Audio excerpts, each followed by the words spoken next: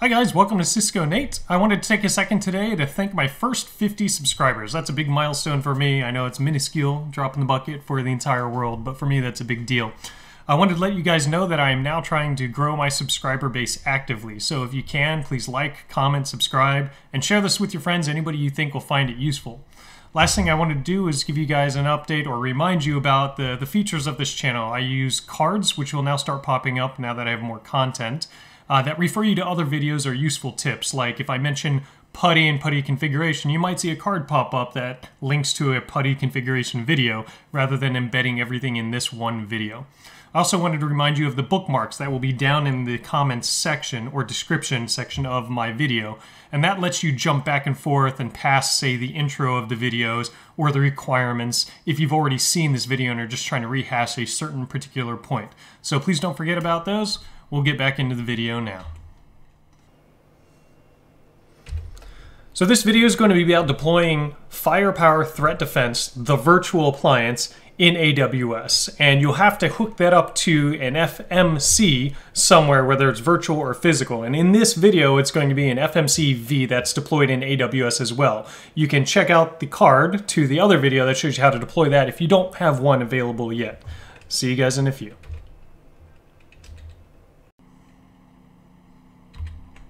Alright, the requirements for this video, deploying FTDv in AWS as this video is designed, requires you to have a computer with access to the internet. You probably already have that if you're watching this video. The second thing it requires is an AWS account that is fully verified and billable, i.e. you have a payment method on file and it has been verified so that you can spin up these instances. The third thing you need is an FMC that's already running, either virtual or hardware. It doesn't matter if it's in AWS and the same VPC, a different VPC, or at home with a physical appliance, it doesn't matter. The last thing you need is Putty and or Putty Gen. Well, you need both, technically. And that's for SSH access as AWS has designed. Alright, so let's get to it. Alright guys, so here we are back again. This is going to be a rather long video. This is going to be a soup to nuts video of how to configure FTDv in AWS and manage it via an FMC, whether it's local or remote. Now, the order in which you stand these up, you can do FTDv first and then go and set up your FMC and then finish the registration. It's up to you, but if you click on the card here, you'll be able to do the configuration of FMCV in AWS if you also want to try that out. Alright, so I'm going to open up AWS as I normally do and a VPC and EC2 tab. That way it's easy to get these configurations done. I'm also going to search for the Cisco FTDv install guide. And this is useful because it helps keep you on track with respect to the order of the configurations you need to do. Typically starting with the VPC and then configuring your subnets, your internet gateways, your routing table, security groups, ENIs, and elastic IPs. Now, I'm also going to open up the configuration guide for FMC.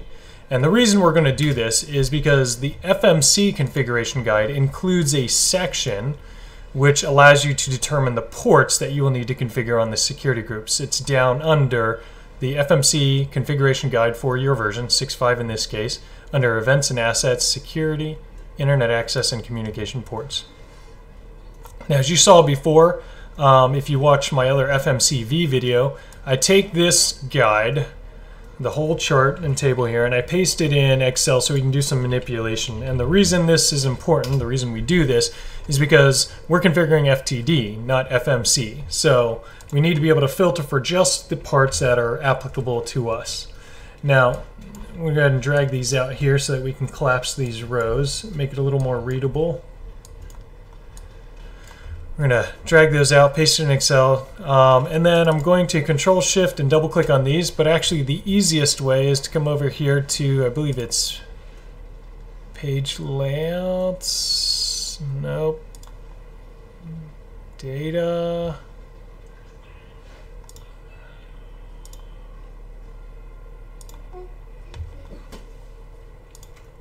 Home, Format, Autofit, Row Height, Format, Autofit, Column Width. That makes this thing about as easy as to read as possible, right? And then what we want to do is take this top column here and add a filter, data filter. And then you want to take the filter and start sorting by the device that we're working with, which is FTD, any device, NGIPS. And what you want to look at here is, in particular, is the inbound. Remember, outbound in AWS is already allowed for anything, every protocol. You need to pay attention to the inbound that we need to allow through the security group. So we need 22, 161, 443 on the data interfaces, and that's the one enhancement I've submitted. Is this column also needs to have the interface which you need to apply. SSH and SNMP are supposed to be on the management interface. I know it's not shown here, but I'm telling you. The 443, the IKE v2, captive portal, that's all on the data interfaces. And then 8305 and 8989 is on management. All right, so we have a general idea of what we'll need. We'll put that away for later. We'll go ahead and close this tab now that we don't need that information. We'll leave the AWS one open, and we'll get to configuration. So in your AWS account, click Launch VPC. We'll go ahead and start it with one subnet. We'll go ahead and label this FTDv test. We'll leave the default CIDR blocks and subnets. That works because it's private. We'll label this FTDv management because this is our management subnet. And I'll go ahead and label that. This is very important that you clearly label these because later it will help when you're doing all of the associations and stitching everything together. Oh, so I already had an old one. Let me just go ahead and delete the older one here.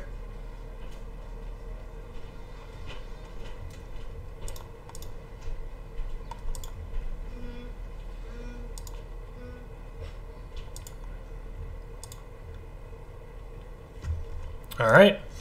And so here's our new one here. All right, so I've got it clearly labeled FTDv test. Now we want to come look at our subnets. Here's our management subnet. That's great. And there's our VPC.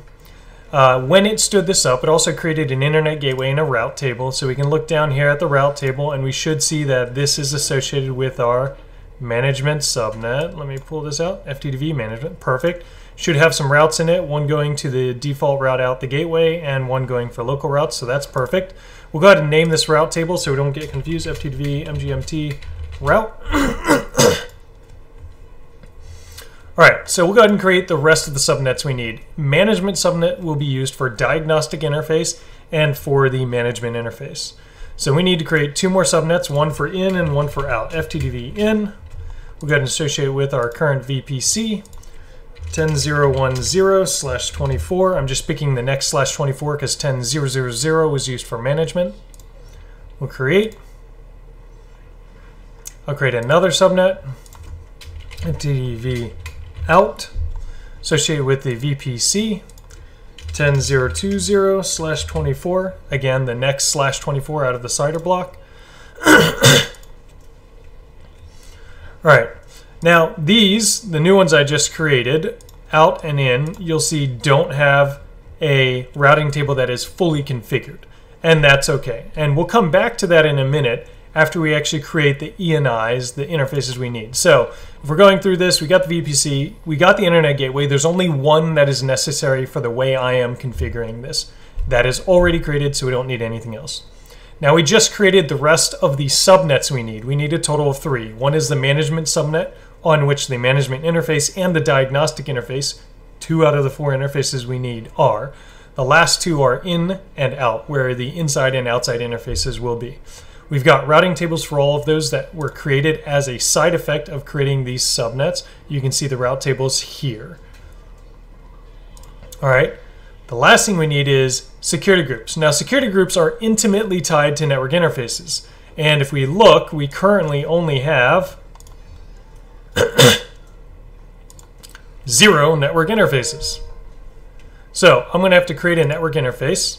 We're going to create the management network interface, FTDv management inf. We're going to associate with the management subnet. And we're going to, oh, you know what? We need to create security groups first. And that's exactly why this guide is here. I totally forgot that. So let's do that. This is our default security group. Now I like to prescriptively configure everything. So default security group I'm not really actually going to use. I'm going to create a new one called FTDv MGMT. And remember, security groups are tied to interfaces, not subnets. So this is for the management interface SG. allow access inbound to MGMT interface. And I'm going to add the rule. I'm going to pretend like I trust this firewall to do all of the filtering. So I'm actually going to allow all traffic to the management interface. Actually, sorry, this is not the outside interface, this is management.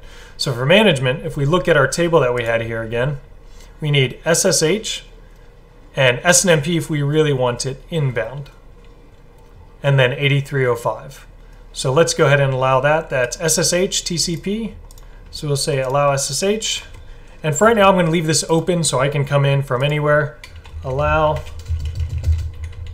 SSH to MGMT. We're going to add another rule to allow management, which is a custom TCP rule. 8305, that's what was in our chart for management.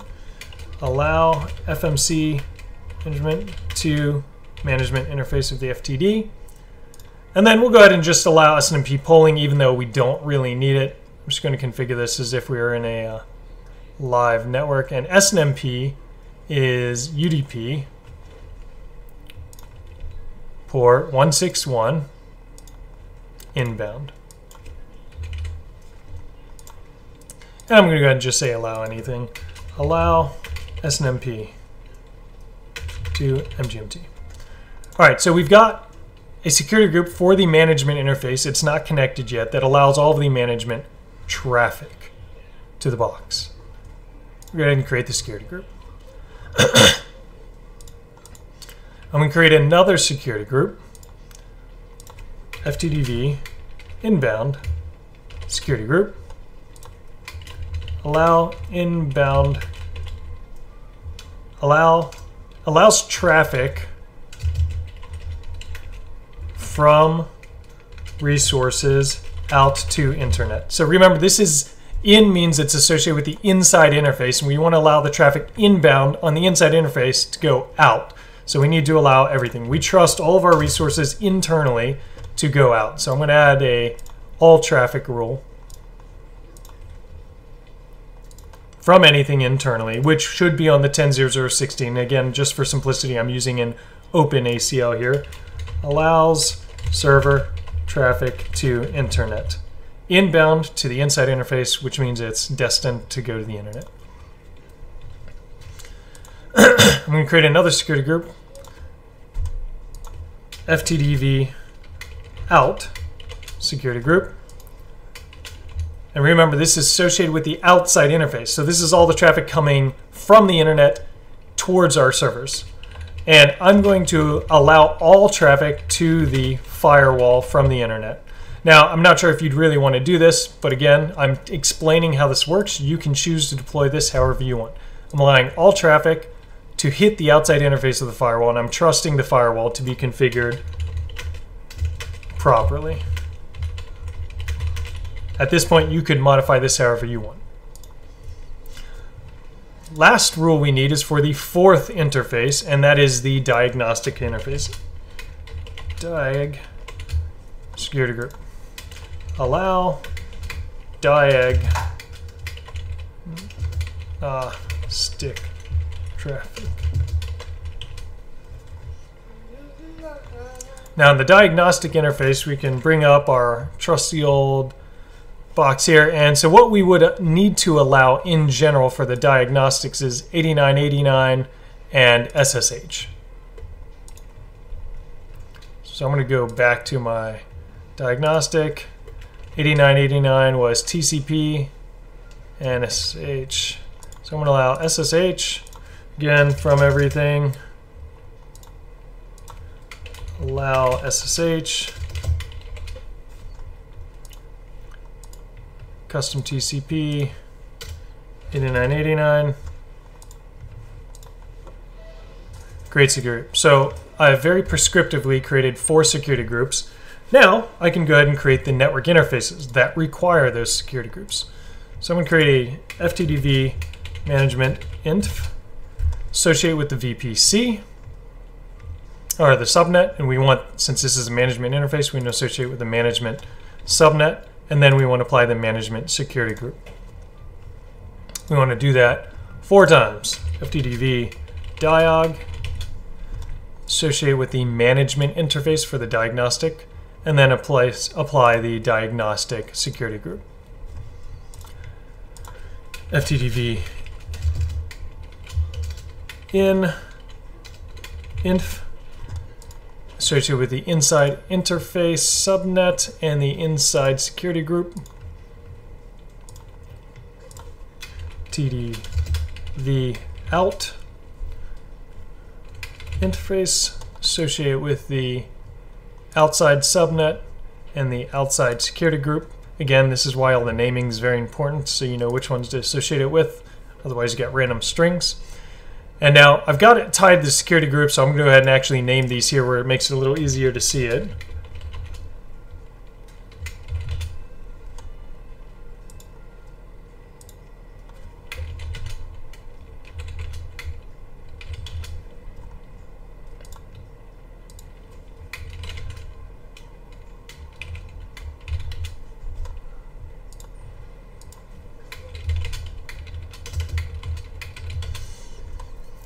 Alright, so I've got my subnets, I've got my interfaces, I've got my security groups, I've got my route tables.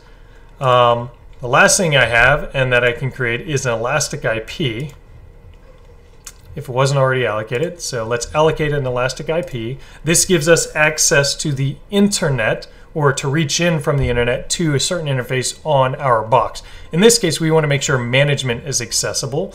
You don't have to do it for a diagnostic unless you actually want to reach the diagnostic interface, but you will also eventually need to do it for the outside interface. So first one I'm going to fire up, I'm going to associate with the management interface IP. And I'm going to go ahead and create another one and associate to the outside network interface that will be spun up here. And that way we can actually test traffic later if you wanted to. We're not going to do that in this video, but it's here. So now I've created the elastic IPs, I've created the interfaces, the security groups, the subnets, the route tables. We should be just about ready to actually spin up this instance and associate everything. All right, I think I did it all. It's hard to remember everything. We'll go through here. Yep, we got all that stuff. Great. So let's go ahead and launch the instance now. I'm going to come up to instances. I'm going to hit launch instance. And this is where we go ahead and choose which image we're going to do. We're going to select AWS Marketplace, NGFWv.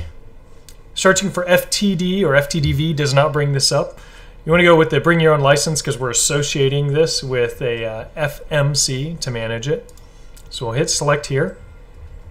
There's only one instance, even though it lists 2, there's only one instance currently available for this version. So we'll hit connect or continue. And you can scroll down to look at that one instance, but ultimately there's only one. It's already selected, so you can just hit configure instance details.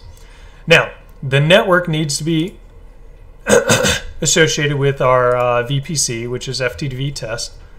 And then you want to make sure the subnet that is initially fired up is the management one. So make sure if you created multiple, it might default to the wrong one. Select the management one, and then let it do its thing.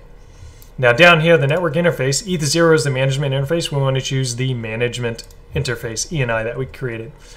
Now, for this box to successfully fire up, you need to assign 4 interfaces.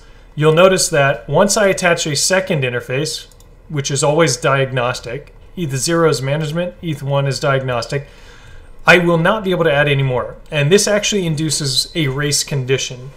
As soon as I launch this instance, I need to immediately attach the other 2 as soon as possible, typically within 12 to 15 seconds. Otherwise, your user data config, which we're going to put down here, will fail to configure the manager for this instance. So I'm going to go ahead and open up my 0-day config, my manager config here. And let's see. I'm going to grab this config. I'm going to...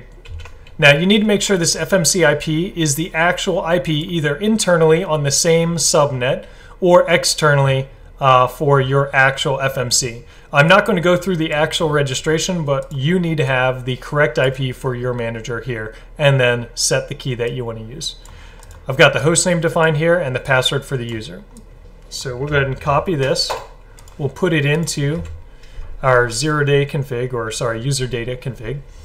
And then as soon as I click review and launch, again, I need to, and I re-emphasize this, attach the network interfaces. Otherwise, this will not work. So I'm going to go ahead and open up a second EC2 console here. And I want to look at my running instances. I want to have this prepared so that I can select the instance and then attach the last two interfaces as soon as possible. I'm going to go ahead and click review and launch. It hasn't launched yet. It's giving you a review first. Click launch. Now we're going to go ahead and create a new key pair for this. I'm going to call it FTDv key. We're going to download the key pair. We're going to go ahead and click launch instance. Now again, as soon as it shows up here, there it is. It's starting up. We want to go ahead and select network interfaces. We want to choose FTDv in and attach. All right, it's not available yet. Now it's available. Attach. Now you want to click this one. Click this one. It's invisibly also still selected, and click attach here. And this lets you attach these as fast as possible.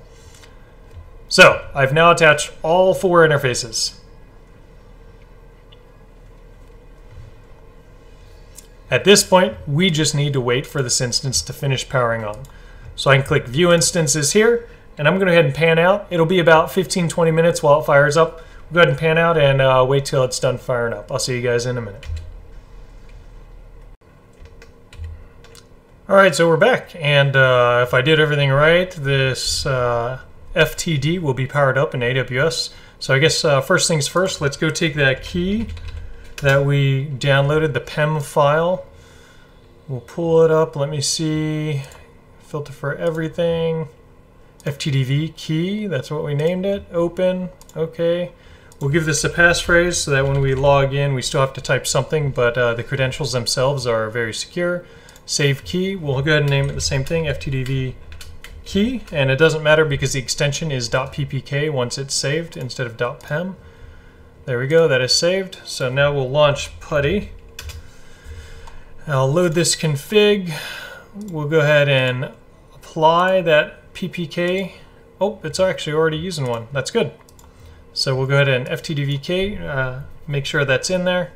Come up here to the session. We'll hit save so that it is saved under FTDv2. Whoop, wrong one. Should be able to double click into that now. There we go, that's good. That means we got something. Log in as admin. We'll pass my key. There we go, and show managers. Now if this worked correctly and we added the interfaces fast enough, it will have imported the user data and config. There we are. It has successfully configured the remote manager. Now you just need to go to your FMC, whether it is a physical appliance on site, remote from this AWS FTDv, or one sitting within the same VPC. In this case, my host I had set up for being in the same VPC. So that's it. Now I just got to go to the FMC site and configure it. Thanks guys. Have a good one.